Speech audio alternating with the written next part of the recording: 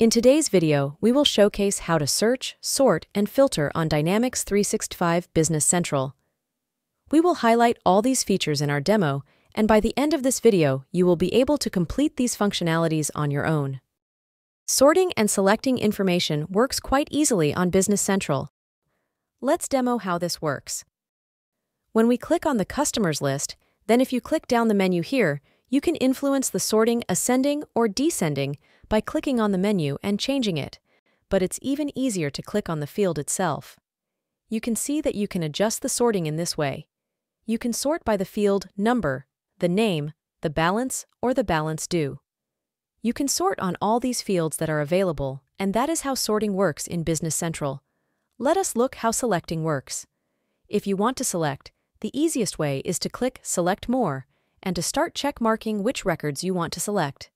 In this way, you can sort and select in a very convenient manner. Here is how you can search for specific data on Business Central. If you want to find data, go to the list of the subjects that you are looking for. For example, if you are looking for a specific customer record, then you go to the Customers list. There is a search function.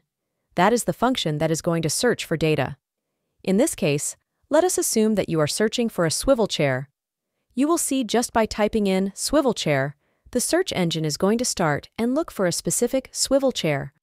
You can also use a value that comes from the number field. You can type the exact number that resembles the item you are looking for. It's a user-friendly method that provides you with numerous categories to find a specific item that you are looking for. Sometimes you want to filter instead of search. Let's demo how to filter in Business Central. We can start filtering in different ways. The first way is that we go to Quantity on Hand. There is a little arrow to open a menu. If you click on it, we have two possibilities to filter. Filter and filter to this value. If you click Filter to this value, Quantity on Hand is filtered with the value -6. Here you can see that in the Filters pane, this list is filtered by Quantity on Hand with the value of -6. If I want to remove the filter, I can click on the Remove field. You see that I have a list again without filtering. If I right-click and select Filter, so not Filter to this value, but Filter, then I have to specify a value. Let us assume that I say 10, and there are two records where the Quantity on Hand field has the value of 10.